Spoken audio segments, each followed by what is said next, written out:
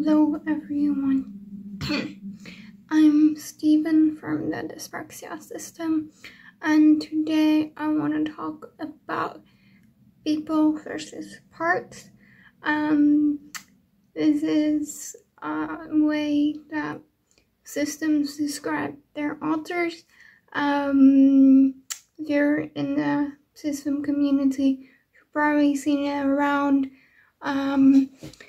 If you're a system yourself, you probably already know about this. But yeah, people versus parts. It's just two different ways to describe authors.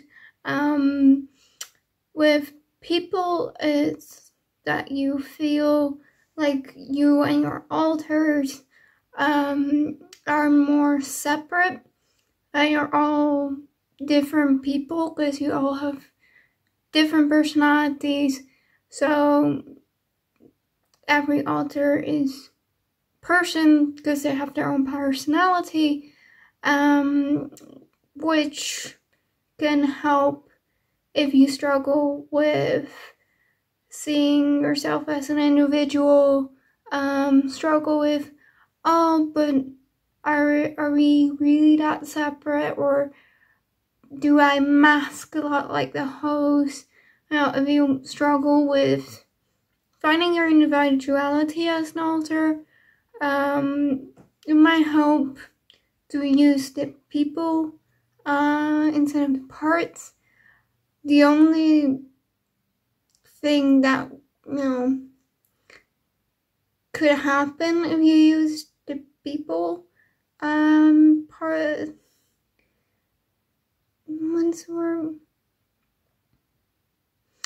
you see yourself as different people, it could be that you end up falling into, but that author is a different person, so I don't have to be responsible for their actions, and that system responsibility doesn't fully happen.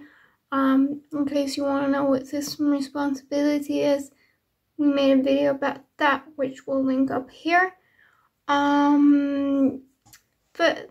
generally speaking, it helps.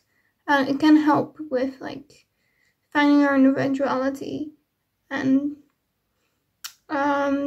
seeing yourself as more separate, which in certain cases is an important thing to do. If you, as a non-trauma holder, want to distance yourself more from the trauma, might help to see the trauma holders as different people entirely.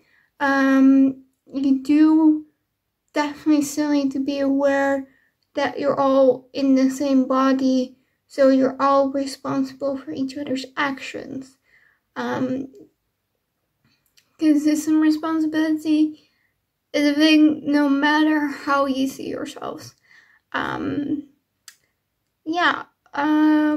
With parts, it's kind of the opposite of seeing yourself as different people, because with parts, it's that you see yourself as parts that make up one whole, with the mindset that if the amnesia barriers weren't set up, if you were integrated well as a kid, you would have been one personality, one person. So it's all different parts that make up one personality and one person. I've heard that this helps if you want fusion, because you already see each other as like more as one whole than separate. You need to grow closer and like become one new whole if you fuse. We also made a video about fusion, if you aren't aware what I mean by that. But I've heard that it can help with fusion. Think with the parts, system responsibility is kind of like normal, sadder, more probably, because you do see each other as just like making up one whole. So then it's easier to see, oh yes, of course I'm responsible for that part's actions, because we all make up one whole. But it can make it so that you struggle with seeing yourself as more of an individual. Doesn't have to be a bad thing. Seeing yourself as an individual doesn't have to be a bad thing, because you do all inhabit the same body and the same brain. So obviously, you're gonna be similar in some form or way. So it doesn't have to be a bad thing, but I know some systems do struggle with it. So yeah, that's the downside maybe of parts. We personally use a mix of people and parts. We see each other as different people, but we are aware that we make up one whole. We just think that parts sound as short, because we feel like we're so different from each other that if we were to become one whole, if you were to say that our different others make up one whole, it would be a very messy whole person. We don't see how as different alters would make up one personality, but we do understand that we're like one whole, because we make up, the body. So it's a mix for us. I don't know if I'm explaining it well, but yeah, we definitely see each other as like separate people, but also as a whole, just a whole of different people. Kind of just like a household, I guess. Or different members of one household, so to say. And like we make up one household, but household is separated into different people. That's how we see ourselves too. Only fragments think we don't see us different people, because they're less distinct. Most of the time they just have one single role, so one emotion or one action that they do at the front. So then, like, if we were mostly fragments, we will probably lean towards parts and not towards people.